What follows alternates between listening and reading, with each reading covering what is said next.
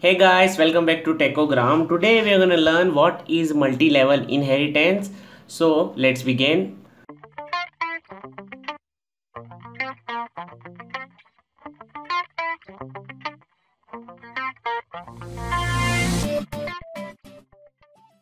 This is the second video in our series inheritance. So here, as you can see, this is a simple inheritance example. We have one base class and one derived class.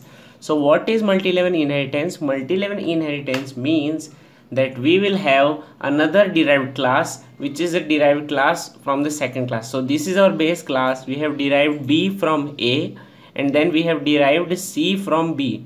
So we will take a simple example of student here, which will be our base class. Then we will create a marks derived class, and then we will use a result derived class of marks. So let's see the example.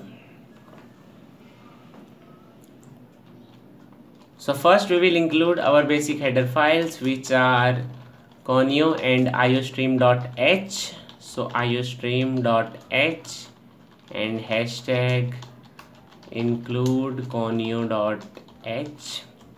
Now we will create our first base class, which is student. So to create a class, as you know, we need to use the keyword class with the name student.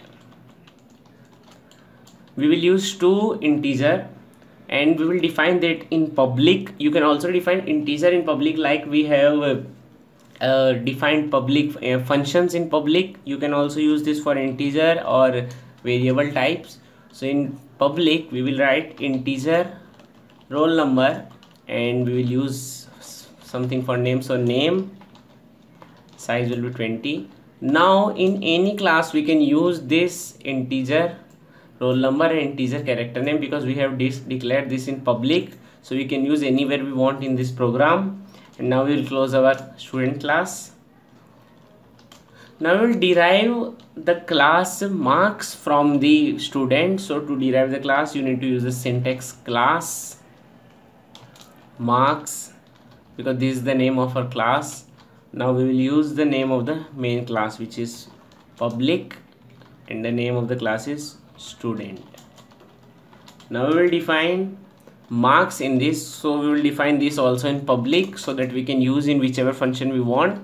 We will define integer, because marks are integer. You can also use double for decimal value, but we will use a simple integer value. And now we will close this class also.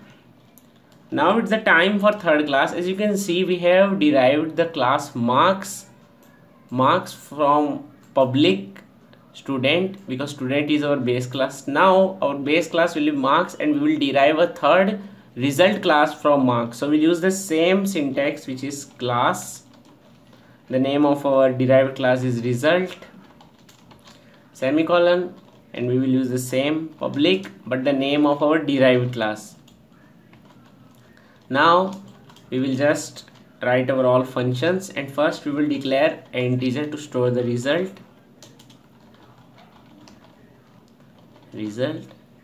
And now we will use a void get function to get all this. This is just a function, so you can use input or whatever, because it will not return anything. We have used void.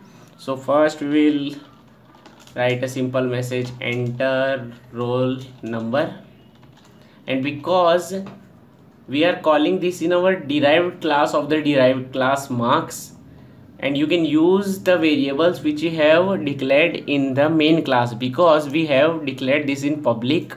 So this is how you can use the roll number and name in whichever class you want. So we will use here. So the roll number, so our cout is enter roll number, and we will save this in R number, which we have declared earlier. Cout enter name, and we will save this in the name. And now we can also just print cout message, because there are two more things, the marks1 and marks2, which we have declared in our marks class. So we have to take input of these two also. So enter marks mark1 and mark2. Now, and we will save this in m1 m2. 2. Now we'll close our get function. This is just to take input from the user. Now we have to calculate our result, so we will use another calculation function so that we can call this in our main program and calculate the marks. Now we have already declared an integer named result. We will use that to store our m1 plus m2. Now it will save the result. We will close the function, and now our third function will be display, to display all this which we have calculated here. First we will display the name, so now name equals to, because that is saved in name. Second, we will use our R number which we have declared in our main class, so same thing, we will use R number. Third, we will print the marks 1 that we have declared in our base class, second base class, which is marks, so that m1. And now we will just print the second mark. We will just give us so that we can identify, yes, and with this we will m2 for the second. Now third will be our result, so we will type result is equal to, is, and because it is saved in result, so result. And now we can close our display function. So as you can see, what we have done here, first we have created a base class student, which is this. Then we have created a derived class marks. Then our third class, which is derived from the second derived marks, this is result. So we have declared a result class. We declared another variable so that we can save a result. And now we just defined all our functions in this. You can also define this function in main class or wherever you want, just you have to call it by some methods. We have declared this in, so it will get easy. Void get to get the input from the user, calculation just to calculate this result m1 plus m2, and this is display, so we can display the result. We will use our manipulators, but first we will see that our program is correct. Now we will close the derived class. Now it's the time to start the main class. As usual, void main. Now we will create object. So as I mentioned in the earlier videos, you have to declare the object of the derived class which you have declared last. So first we have declared our student class, then we have declared a marks class, but the last one is result. So we will take this class as a and declare our object. So we will use here, we will use result R. And now we have declared our object, so we will clear the screen for any left of mess up. Now we'll call the input function first. So it was void get, so we'll call r.get object.get. Now we will call the calculation, so r.calculation, and now r.the display function to display all this result. Now the get ch as usual to hold the screen for output. Now close. So this is our program of student base class, from which we have derived a marks class and we have derived a result class from the marks class. So let's run the program.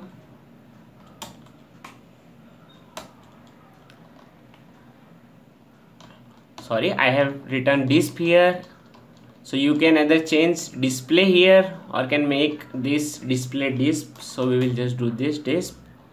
Now we'll run the program again. The program ran without error. Now enter roll number, which will be 1. Name we will write CRK. Enter marks on marks 2, we will write 45 and 32. Here as you can see, name is equal to CRK, R number is equal to 1, marks will go 1. So this is kind of looking mess, so we will correct this. So as usual, we will use our manipulator /n so that this will all get printed in a new line.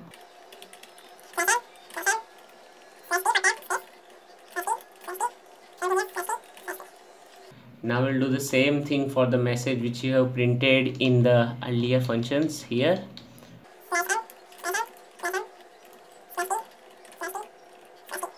Now we'll run the program. Enter roll number 1. You can see there is a space between roll number and 1. So enter roll number. We have written 1. Now name we will write. We will use Abbas. And now for marks 1, marks 2 we will use 45 and 34.